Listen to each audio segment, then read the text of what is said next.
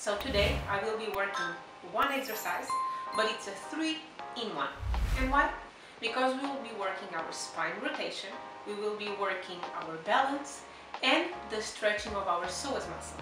So let's go. We will start by having our feet together and make sure that you really spread your toes on the floor. Make sure that you're not curling them, but you're spreading as much as possible. Second important part, make sure that you always have your core engaged, so belly button in and up and stretch towards the sky. Now we will put the weight in our left leg and we are going to lift up our right leg. At this point, make sure that you have a 90 degrees angle, so make sure that it's not too up, neither too low, a 90-degree angle. Also, and extremely important, make sure that the foot of this leg that is up is not dead, but is active and parallel towards the floor. Okay, so not rotated out, parallel. Now, what we are going to do, also make sure that this leg is not going in, but aligned with your hip.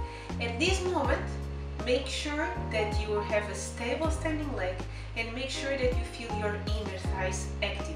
This is also extremely important for Tango because it's the muscles that we use a lot, for example, for our pivots, for our stabilization in general. Make sure that when you lift up your leg, you don't lift up your hip. The hips have to be parallel to the floor through the entire exercise.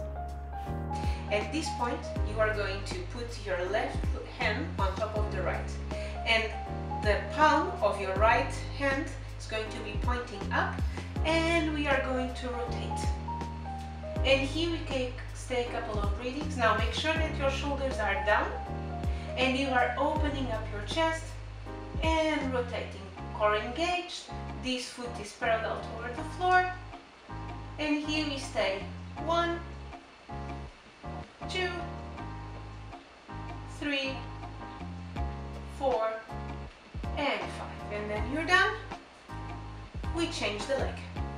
So again, now we change to the right and we are going to lift up the left. Make sure again that your foot is active parallel towards the floor and we are going to put the right over the left and we are going to open the left and we stay 1, 2, make sure core is engaged, make sure that your hips are pointing towards you and you are rotating your rib cage towards the side, and 5, we bring forward and down. I will show you now a second variation of this exercise which is more advanced, so don't do it if you are still unstable on the first. And this variation will improve even more the stretching of your psoas and also your spine rotation, and of course it will challenge more your balance. So let's go. So again, we start the same way. Spread your toes on the floor, feet together, core engaged, belly button in and up, and we are going to lift up the right, again 90 degrees angle, this foot parallel to the floor, but now we are going to bring the right leg to the opposite side, and again we open here and we stay 5 breathings, 2, 3, don't forget that the palm of this hand is up, 4 and 5, and relaxed. An important point is also your standing leg, that you are not overstretching your standing leg, alright, but you're not bending either. The knee is unblocked, alright, so if you see it on the side, it won't be here, it won't be overstretched, it will be unblocked, the knee, okay? So now we are going to change to the other side. Again, engage your core, make sure that you're stretching up, and we bring the leg up, the foot is parallel towards the floor, and we rotate. And we stay 5 breathings.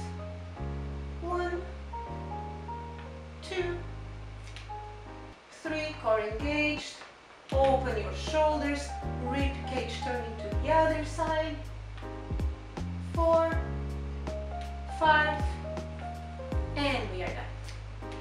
So this you can do 3 times to each side, relax, and you can repeat again.